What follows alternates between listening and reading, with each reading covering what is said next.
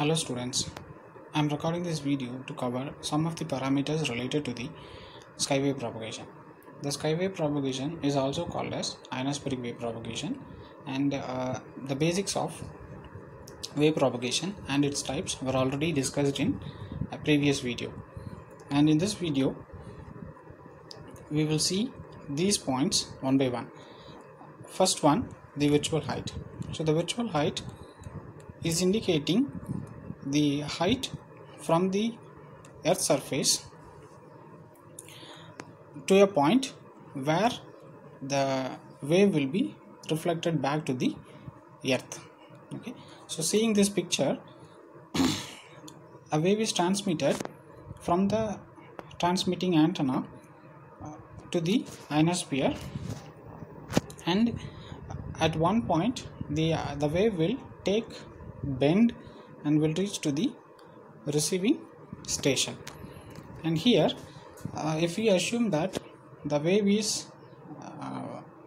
extending in a straight line and reaching to a maximum level of this ionosphere, and from that point, if that is again traveling back to the receiving antenna, and that place is representing the virtual height. The virtual height is always greater than the actual height. The actual height is based on the ionized contents, the electron density of the ionospheric layer, but the virtual height represents the imaginary height in the ionospheric layer. Okay, and the next one is critical frequency. The critical frequency is also part of this ionospheric wave propagation, and this frequency is indicating the highest frequency which will be reflected back to the earth by that layer. And if you transmit any wave with frequency greater than this frequency, that wave will be escaping the ionospheric layer and there will be no communication by the ionospheric by ionospheric layer. So always when choosing a wave with a frequency, this condition should be always maintained. So the critical frequency for a given layer is the highest frequency. Okay, so always the electromagnetic wave which are coming from the transmitting antenna should be lower than this critical frequency.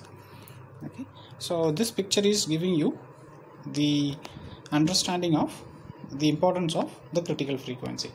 Okay, you see from the antenna there is a tower here, and an electromagnetic wave is transmitted with different frequencies. First one, the lower line. If the wave is transmitted with the frequency 5 MHz, then it is assumed to reach the surface. And then also another frequency, if the frequency is chosen the value 20 MHz, that is also reaching the surface of the earth. But if the transmitting frequency is chosen greater than this critical frequency, then that may have enough strength to escape the ionospheric layer and the communication will not be successful. So when you choose a frequency for a transmission, it should be always lower than the critical frequency. Okay, then we have an equation for this critical frequency. So this equation is based on the electron density in the ionospheric layer. So that n, small n, represents the value sin theta I divided by sin theta of r. So here this is actually the condition for reflection. N equal to sine theta incident angle divided by reflecting angle. Okay, so here this is equal to root of 1 minus 81 into n divided by f square. Okay, so if the angle of incidence is 0, which means if you transmit the wave vertically without any angle, so that is representing theta I equal to 0. So the vertical transmission from the ground surface to the ionospheric layer is representing the angle 0. Okay, so but normally we will transmit any wave with an angle. Okay, but in defining this critical frequency, the transmission angle will be assumed with 0 angle. Okay, so it is also called as vertical incidence. Okay, so based on this we will get the value for this critical frequency. So this critical frequency is equal to 9 into root of n with its maximum value. So as I told you already, n indicates the electron density of the ionospheric layer, and always its maximum value should be considered, because based on the electron density or ionized particles density only the frequency will be determined. So it is n max. Okay, then this is the condition. So we can see this equation, sin theta I is greater than the equation. So the sin theta I value will be always the root value of 1 minus fc by f the whole square, where fc is the critical frequency and f is the usable frequency, I mean the frequency in which you are sending the electromagnetic wave. Then the critical angle, we can skip this.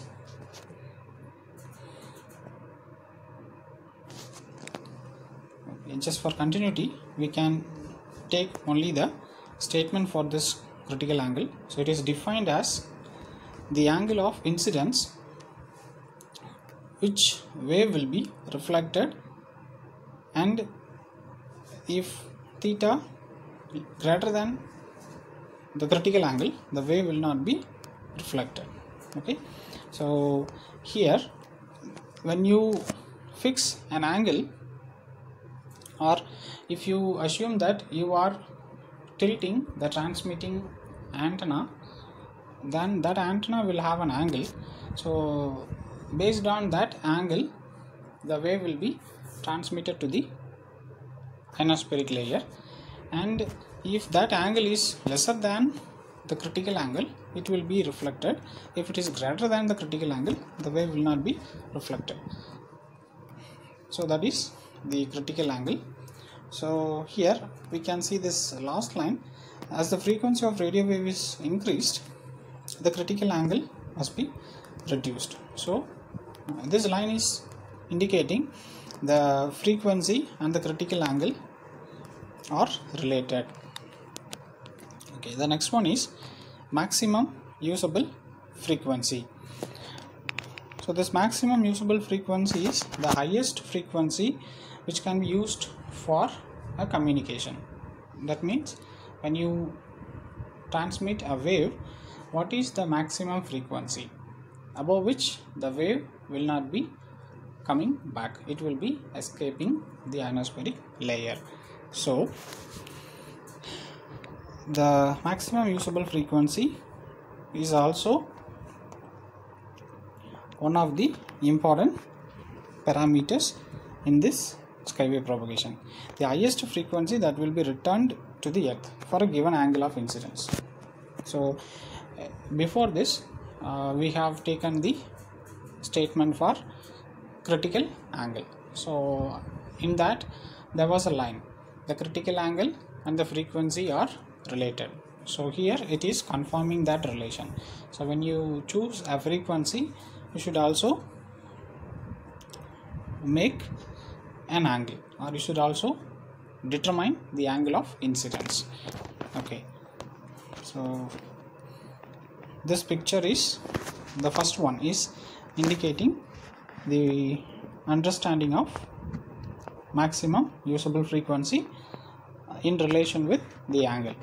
Okay, so if the angle is lesser than the critical angle and the frequency also lesser than the critical frequency, then we can choose the maximum usable frequency.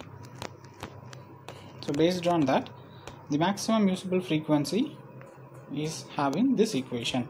It is the product of the critical frequency and the angle of incidence, the secant value of the angle of incidence, Fc into secant theta I. Okay,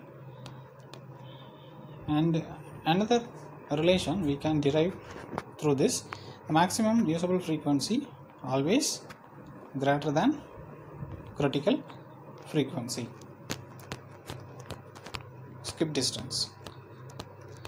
So skip distance is, okay, here the skip distance is the distance after which only the communication takes place, which means there will be a distance from the transmitter to a point where the wave will reach the ground.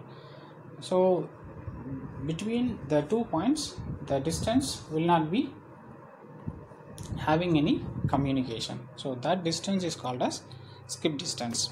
So the skip distance is based on the frequency and the angle of incidence and also the ionization level in the ionospheric layer.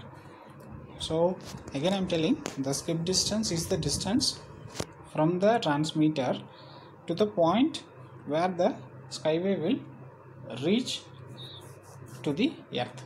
So from that point to the transmitter, the communication will not be available. So we can say the skip distance is a zone where no communication. So that skip distance can be controlled by choosing a proper value of frequency and the angle of incidence. So the previous, this one. So you can understand the skip distance from this picture.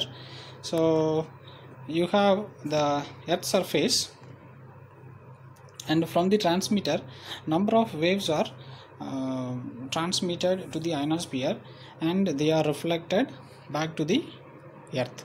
But you can see that very first line reaching the ground, I mean the first wave, okay, so it will reach a point, and before that there will be no communication by this ionospheric wave propagation. Only after that the other waves are reaching the ground surface. So it is clearly saying the skip distance or skip zone is a place where there will be no communication. Okay, then